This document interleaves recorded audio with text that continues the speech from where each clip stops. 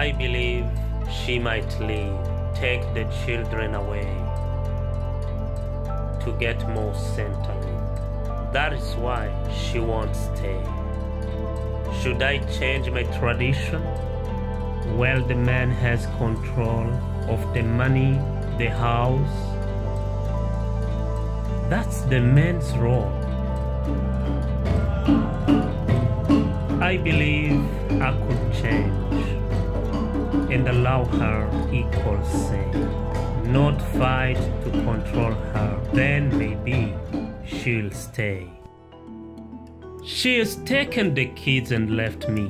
Will I blame her or Centrelink? Or look at myself, stop and think, get help, learn the law, stay strong and move on?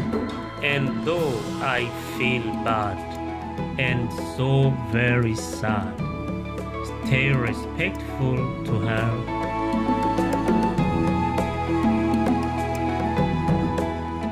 and be the best dad.